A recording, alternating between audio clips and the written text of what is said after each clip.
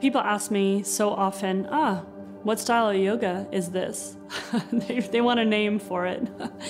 And I can't really say. It's somewhere between Hatha and Bhakti and Vinyasa, and really just has a life of its own. It is a living practice.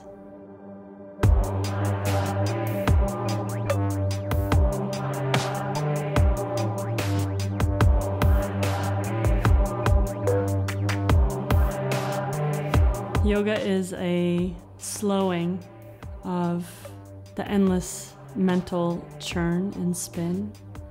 It's an awakening with your aperture as wide open as possible.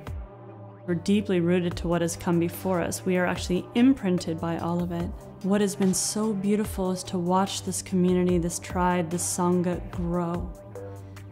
And it's as if the teachings are alive within that tapestry that is being woven by each individual that comes in.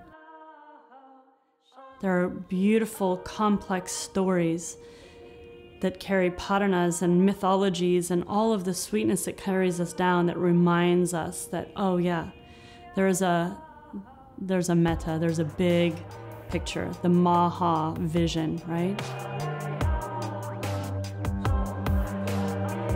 So what I hope to share is that it's all right here, that you don't have to jump through a million different hoops to get there. You don't have to buy another thing, get another thing, have another thing to arrive at what you're searching for. You do not need a rectangular mat to begin yoga. You begin wherever you are, how you are. That these various voices and visions and way of holding together start to weave in and make something strong. That if we slow down, possibly pause a moment,